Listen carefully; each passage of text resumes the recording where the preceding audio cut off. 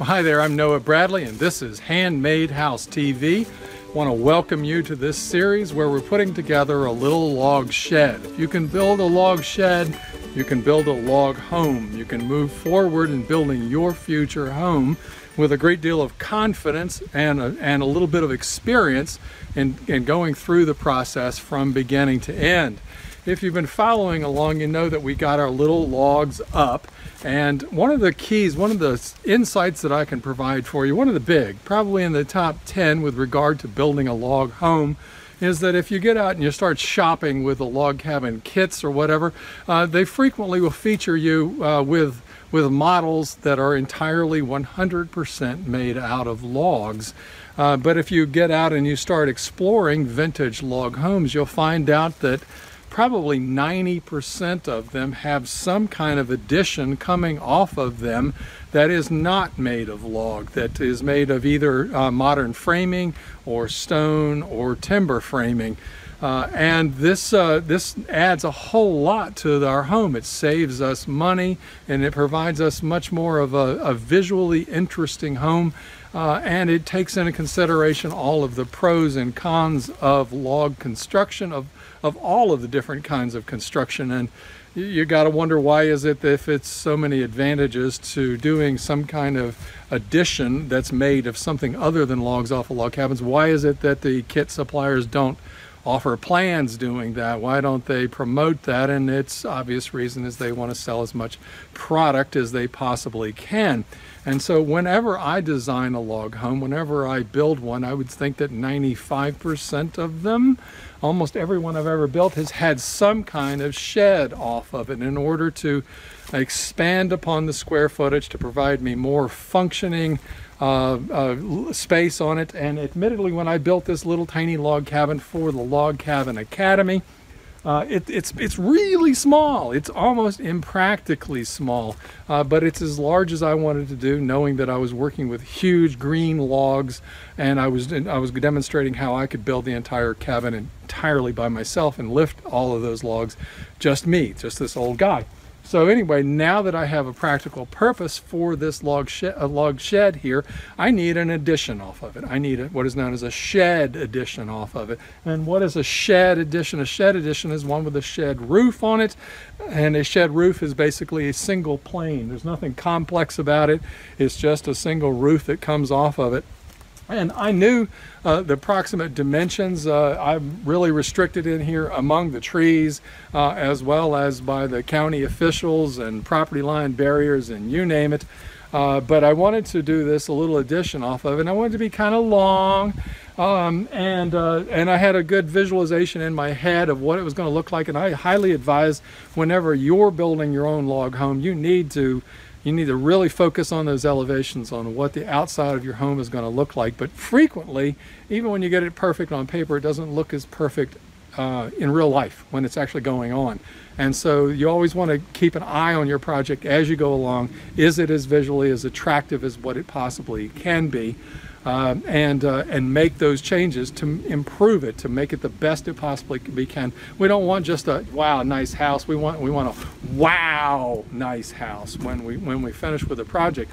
So when it came time for me to do this little shed addition off the back of it, I knew basically the size of the structure that I wanted to do off the back, but I didn't know exactly the roof pitch that I wanted to do.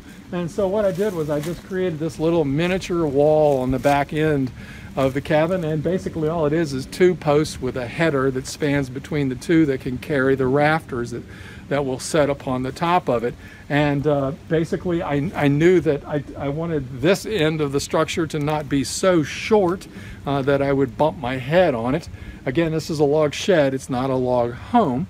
So I knew approximately how tall I wanted that, and I knew that there's some kind of orientation you want with a roof. That the steeper you picture your roof, the less prone it is to leakage. There is a certain level that when you get certain flat, you can't use anything but metal or asphalt shingles, and I would never use asphalt shingles, but certain flatness of it that only metal will do. In other words, you can't use slate or cedar shakes on too flat of a roof, or the water will sit there, it won't rush off fast enough, and it will find its way in through the cracks and leak. So you want a good pitch on any roof that you build in order to be able to use your choice of material that you want to use. And so what I did, since I wasn't trusting my drawings fully, I didn't really go to all that trouble for a shed, is that I went ahead and built this little mini wall, and then I had some long boards that could serve as temporary rafters for visualization purposes, and I put the rafters up there in two different locations. And one would have been flush with the very peak of the roof, peak of the log cabin roof down to the log shed. And when you did that and you stood back and you walked around and looked at it, it was clear to see that the shed roof was overpowering the little log cabin, that the cabin wasn't looking to be the center of the focus of the home, that the shed was starting to monopolize into the aesthetics of that. And you always want the main part of your home to be the most domineering part, which would require me to drop the rafters. And so the next logical place in order to put rafters is basically setting on top of the top plate of your log cabin. That means that your rafters would actually be bearing on the structural support of the cabin. Makes for an incredibly strong shed roof, and on many structures that's exactly what I've done. On say 1.5 story houses where the log cabin was already plenty tall, that you had a high place to come off of. It looks very, very attractive. Some people will call that a cat slide roof, where if a cat got up on the house, up on the ridge pole, he would slide all the way out and be in the yard by the time he got done with it, because it basically looked like a sliding board.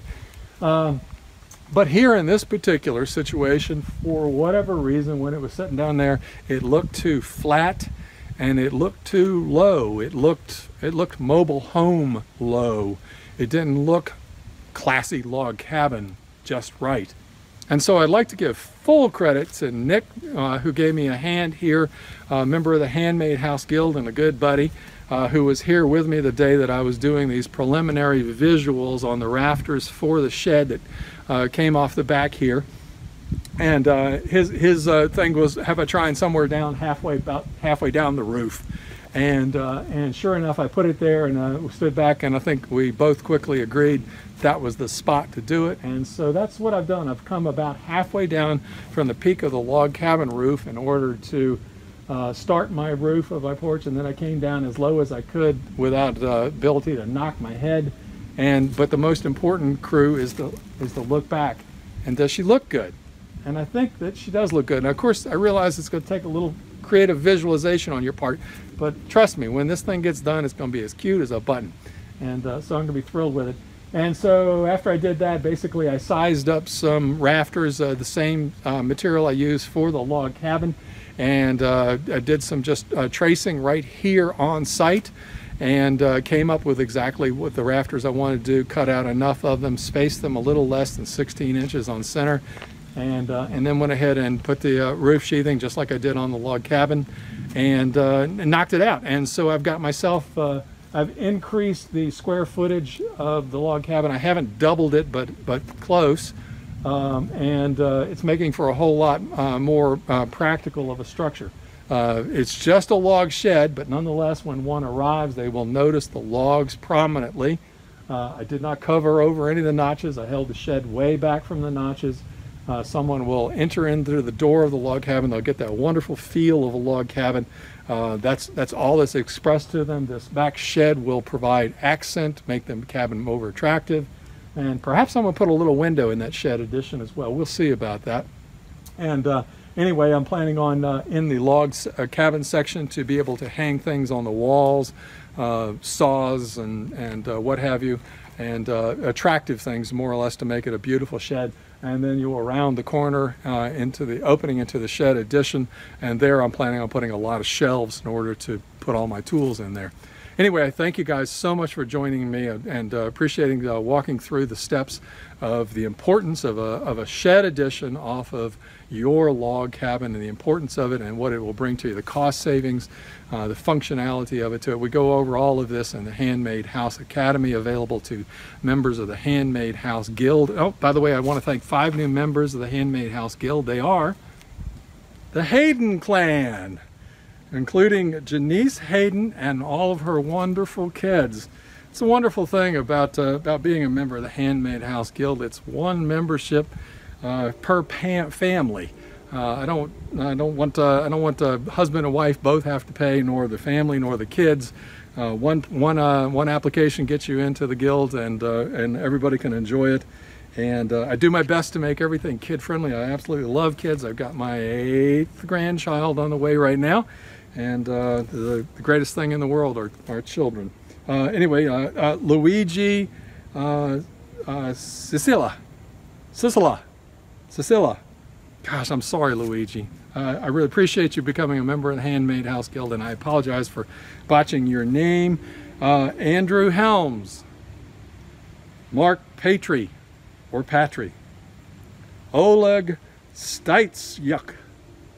Wow, what a wonderful name, and I probably massacred that, but Oleg Steitzyuk. That's a tremendous thing. I hope one day to meet you. Thank you very much for your support in signing on with the Handmade House Guild, Oleg. Remember, you're a member for the life. You get everything that I have ever created in every Academy course that I will create. You've got access to all the Handmade House plans that are available, worth probably $10,000 or more, plus you're a lifetime member of the forum. I appreciate you for signing up. I think it was a smart choice, and that's what everybody says that has joined in. I haven't heard any negative responses at all yet. And as you're aware that I am closing the door on membership into the Handmade House Guild. It was set up as a founding concept. It's been in place for several years. Clearly it's not the best business model going forward to offer everybody for a one-time price to get everything I have ever produced plus everything I ever will with no further upsales or upcharges. But the time for that limit for that is coming to an end. It's just a matter of a few weeks away now. And if you're not a member of the Handmade House Guild and there's any inclination on your part that you might want to be a member of this fine group of wonderful individuals, please consider joining us now before the clock runs out. And for everybody else, thank you so much for joining me here on Handmade House TV. I look forward to seeing you next week, where we continue our progress in the construction of this log shed. If you can build a little log shed, you can build a log home for yourself. It's a great practice and confidence building process to go through. It is the backbone of the Log Cabin Academy. If you want to learn how to build one, I teach you step by step through the whole process of doing that. You can find out more about the Log Cabin Academy at handmadehouses.com. So until next week, you guys take care. We'll see you then. Bye now.